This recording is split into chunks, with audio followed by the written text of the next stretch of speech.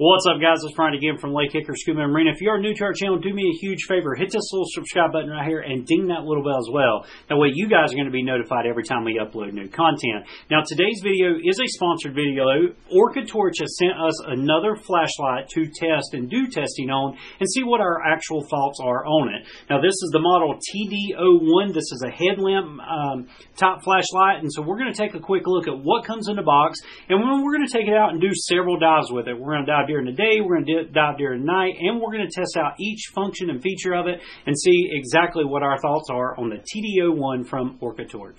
Alright, so let's take a quick look and see exactly what all comes in the box here. Looks like we've got a case that is a Cordova type material here. It's a nice zipper case. I really like cases like this because it does protect your lights, gives you a place to carry spare batteries, things like that. Well, let's go ahead and get it unzipped, see what all comes in the case itself. Looks like we're going to have some type of strap system. I'm going to go ahead and make an assumption here. This is the headband. Like I stated earlier, this is a headband light, so you can wear it obviously on your head if you choose to do so. And it looks like it's got a GoPro mount, so that's kind of unique from a flashlight company to use a GoPro type mount.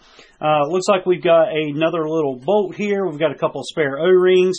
Does look like we got an 18650 rechargeable battery. It does have a plug-in port here that we can charge the battery with. Of course, it does come with a corresponding cord.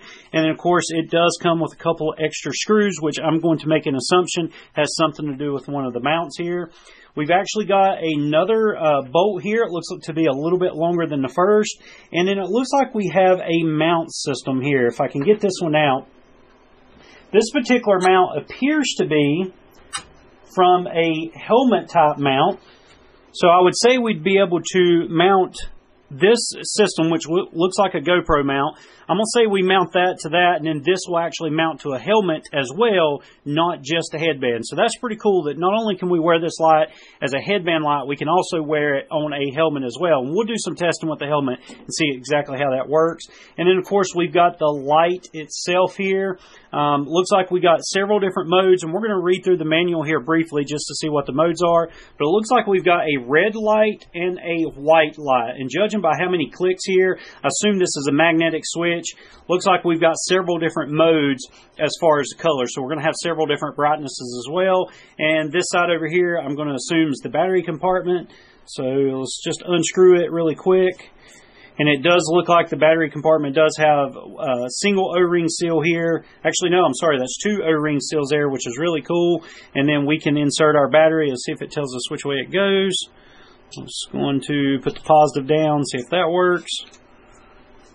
And get the battery installed, and it looks like we got it installed correctly. So yeah, we got multiple modes here.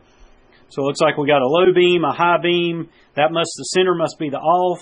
And then we got a red beam, a low red beam, and then of course we got a strobe feature there in SOS mode. So yeah, let's break into the manual really quick and see what all it has to say about the TD01 headlamp light.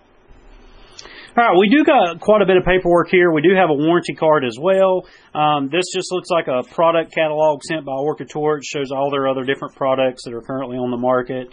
So that's pretty cool. Kind of lets you know whatever products you might be in the market for. And then we, of course, have a user manual here. And it does look like it comes in two different languages here. I would assume one's going to be Chinese or Mandarin. That's obviously where these lights are from. And then, of course, the back side is the English. It shows us how to insert the battery, how to mount it to the head mount here. And then here's what I'm really interested in. So we do have a white light and a red light. The white light, high lumens, shows to be 1200 lumens. It says it has a runtime of 1.45 or an hour and 45 minutes. The low lumens is 450 lumens at 3 hours and 15 minutes. And then on the red light side, on the high lumens, is 50 lumens with a 2 hour and 30 minute runtime. The low lumens for the red light is 15 lumens with an 8 hour, 45 minute runtime. And then what they're calling the signal light there is only 25 lumens, and it says it's almost got 9 hours. So it's 8 hours and 50 minutes of runtime there.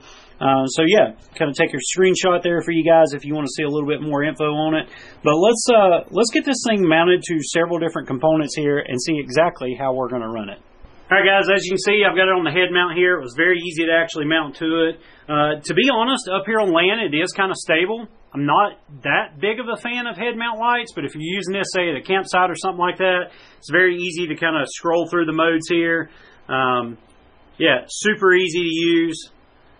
But I don't know if I would really trust this underwater. For me personally, I think I would rather have this, say, on a full face mask, where obviously it's going to be hard mounted to it. It's not going to come off unless you take your full face mask off. Or even, say, on a helmet mount, which would really be useful for us, I could actually mount it to the helmet mount, and once again, it's going to be stable. It's not going to rock around. I don't run the risk of it falling off unless I take the helmet itself off. So really, to be honest, on a head mount like this, I don't know how much I would trust it when I'm underwater. But with that being said, I've got another mount that I think I'm going to add this thing to. I've got a spare Goodman mount too, and let's see if we can fashion it to the Goodman mount and see exactly how well it's going to work, say, as a hand mount light. Alright, let's get this last screw tightened down here. Verify this one's good and tight. Perfect. Alright, let's see how that does. Check it out. Here's our bolt snap. We have a Goodman style mount for the TD01. Let's take this thing out and let's try it out.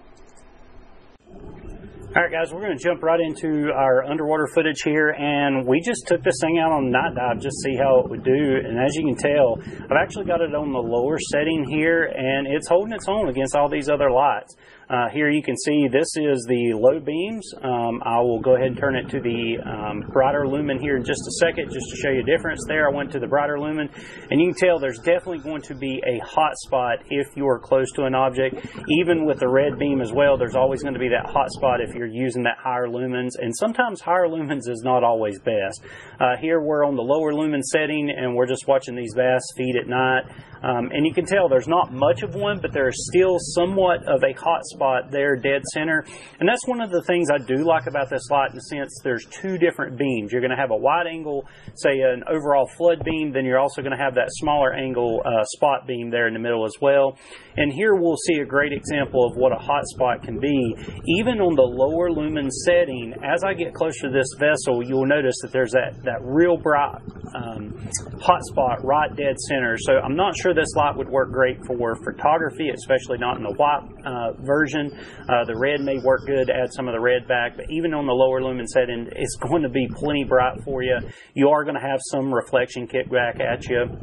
But switching over to the red light, and I'll be honest with you guys, I kind of fell in love with the red light itself. It's not as bright, it's more ambient, if you will, more ambient feel to it. You can still see just as much without having too much of a hot spot, and this is the lower red setting as well, the lower lumen setting. I barely ran either the red or the white at the higher lumen setting as well. But yeah, I think it's a great light. It's going to do exactly what you need it to do. You're going to have two additional settings on the white, two settings on the red as well, and you can toggle between them very easily with that rotary switch there on the right hand side. And like I said, I love the Goodman style handle here. It was very easy to use. I think personally it would work good for a searchlight too. Here you can see if a public safety diver was using this as, say, a searchlight, maybe he was documenting a scene, something like that, you're not going to have that hot spot, so if you need to take pictures or videos, it's going to work good as well. And then of course here at the surface, we are going to signal with it. I'm roughly about 100 feet away from the camera, and you can see, I can see it very easily. I have no doubt we could see it a couple hundred, maybe even 1,000 yards away. It just depends. And of course this wouldn't be a lake kicker scuba video without doing some type of search and recovery, so let's take this light really quick on a search and recovery.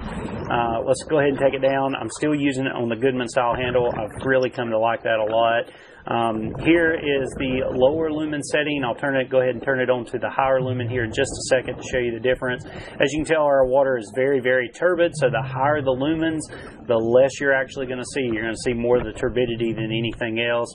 But as I descend on down in the water column, here you can clearly see there's two beams. There is the spot beam and there is the flood beam as well, and there I toggle down, toggle back up just to show you the difference. Here's a great example of what a hot spot can be. This is on the higher setting here, and it's just a huge hot spot there. So I really don't think the higher lumens to 1200 lums is always necessary to use. I do think it will blind you as you get closer to an object, depending on the clarity of the water, of course. But just playing with it a little bit more, just showing you the difference in the modes here and what they're actually used for. To be honest, I kind of like the lower lumen of the white light. All right, guys, there you go. That's my review of the OrcaTorch TD01 head mount light. What do I actually think about this light? Well, to be honest, I kind of love it. It's right there in that lumen mark that I personally like. You guys know I'm a huge fan of 1,000 lumen lights. 1,200 can be slightly overpowering, but the fact that you can change the lumens very quickly underwater at will makes it very nice. And I kind of fell in love with the red light as well. I didn't get that glare back, you know, if you get close to an object underwater. I like the fact that it does have a rechargeable battery, although I think I would have changed the 18650 that's got the port in the side to charge with a standard 18650. I personally prefer a charger that I put the batteries in, you know, instead of just plugging it into a wall or say a computer or something like that. And we all have spare 18650s laying around, so it's always good to have just a spare one laying around as well. So I'd rather have a charger instead of the actual one that's got the port in the side.